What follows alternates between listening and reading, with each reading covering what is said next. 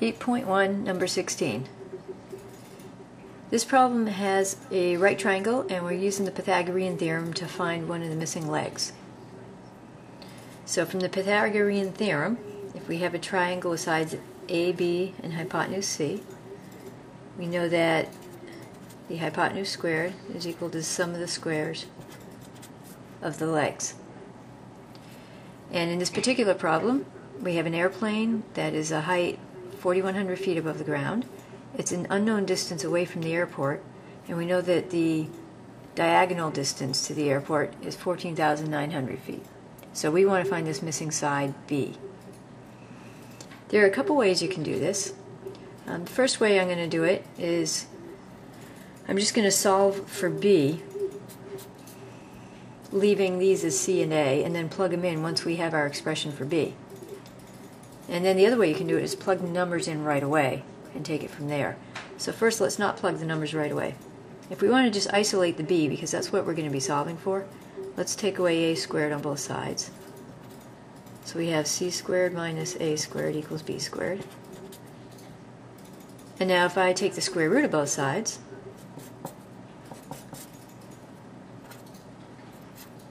the square root of C squared minus A squared is going to equal B.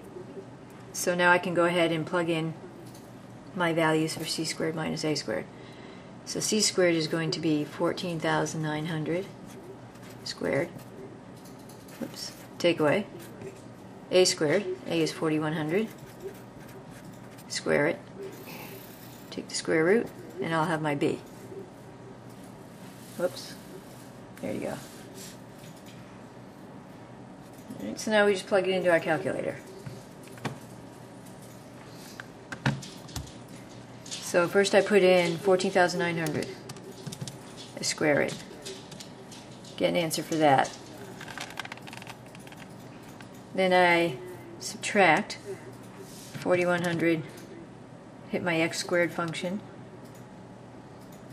So that squares it, and then the subtraction comes out to be that enormous number. Now I want to take the square root of that number. And it depends on your calculator that you have, how you do this. You might need to just do square root function and input that entire number.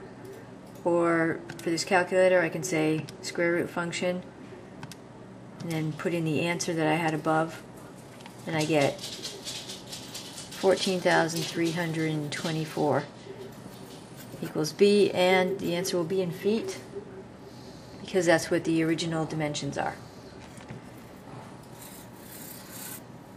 Alright, so that's one way you can do the problem.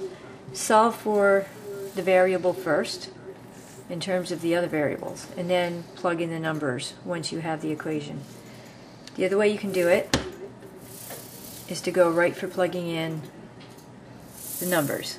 So I'll do it that way too, in case some of you have that as a preference. So C squared equals A squared plus B squared, and we're given in the equation that A is 4,100 feet and C is 14,900 feet. So we can go ahead and plug those in. 14,900 squared equals 4,100 squared for A plus B squared. And if I do those out, 14,900 squared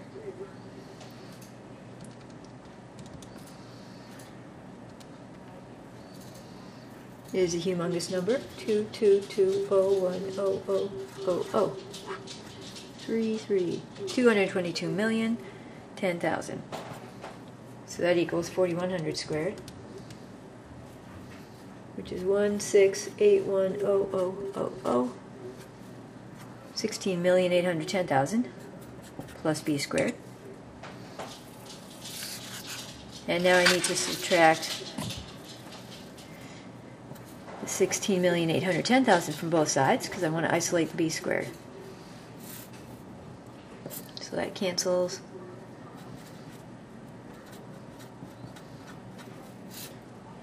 So when I do that out, 222,010,000.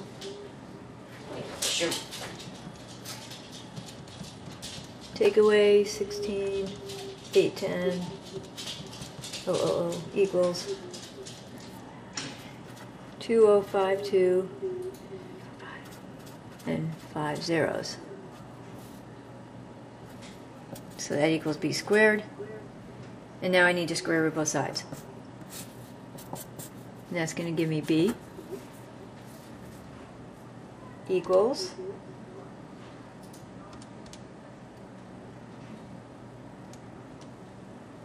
same thing as before, 14,324 feet. Alright, so you're going to get the same answer either way. 14,324, 14,324. Just depends on what way you like better.